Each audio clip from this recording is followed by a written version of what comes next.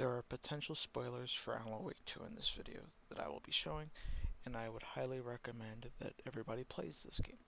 If spoilers do not bother you, or you do not care about spoilers, let us talk about how Alan Wake 2 is my comfort video game. Alan Wake 2 is a game that I can play when I'm going through spurts of melancholy, when I'm stressed out with life and the turmoil that comes along with it. It is also a game that I can play when I'm feeling burnt out. It's kind of like rewatching your favorite TV show where you know what's going to happen to all the characters and all the plot points pan out the same way that you expect them to. Or you're reading your favorite book and you want to feel now how that book made you feel the first time you read it. This is my relationship with Alan Wake 2.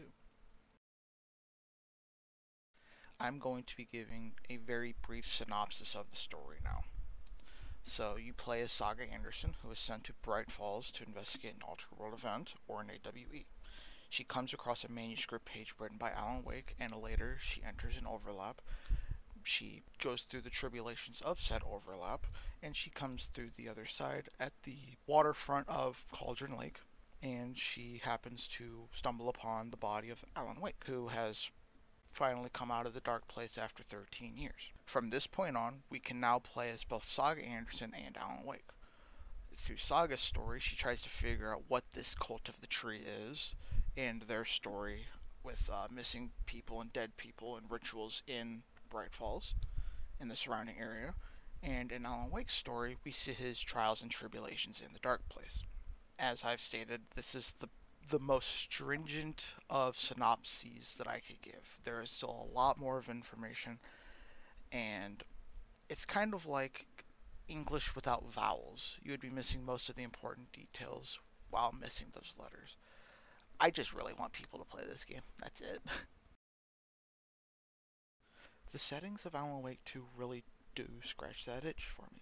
Whether it is the dark, damp forests of the Pacific Northwest to the twisted, tenebrous version of New York City in the Dark Place, they are both a place where you can wander and feel completely alone.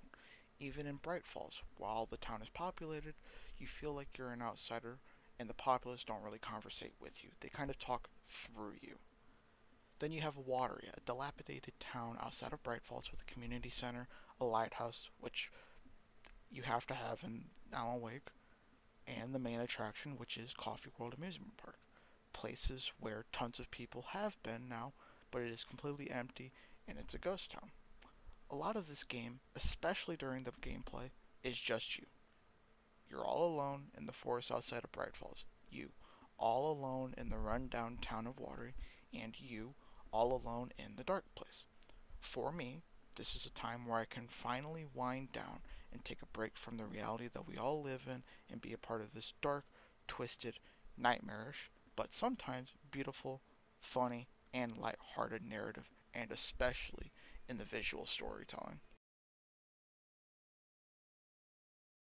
Before I get on to the conclusion of this, I do want to talk about the DLCs because I believe that is one of the key points of replay value in Alan Wake 2, considering the game is it took me I think 21 hours to beat, so the DLC really is nice for replay value, which at this point is just Night Springs DLC. There's only 3 episodes and they last to about 30 to 40 minutes. Episode 3 can lead infinitely depending on how long it takes you to figure out the puzzle near the end, but the visuals in Rose's number one fan, the first DLC, is Golden Hour, very bright pink. It's kind of like with the Golden Hours, very familiar of the Insomniac Spider-Man games, and it looks really nice. The second DLC, which is Jesse DLC from Control, uh, very dark, very tenebrous as well. Uh, Nighttime Coffee World, which is fantastic.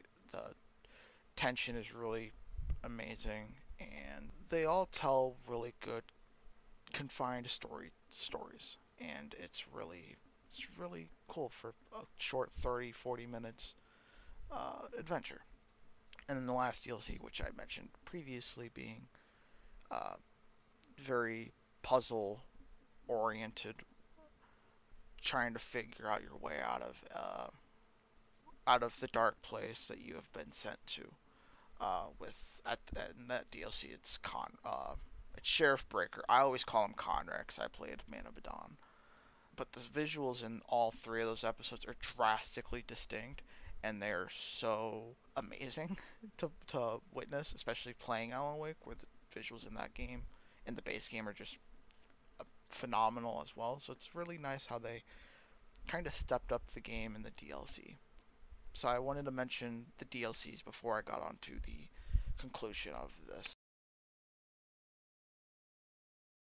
Alan Wake 2 got me through a very arduous period in my life. For me, the narrative is up there with some of the best TV shows and movies that I have ever seen. This game has shown me that no matter the time or the circumstances that anybody might be going through, you have to remain persistent. For me, I can play this game when I am in a time of distress and just need to calm down. At the end of the day, just take a step back and just breathe in some cool, crisp air.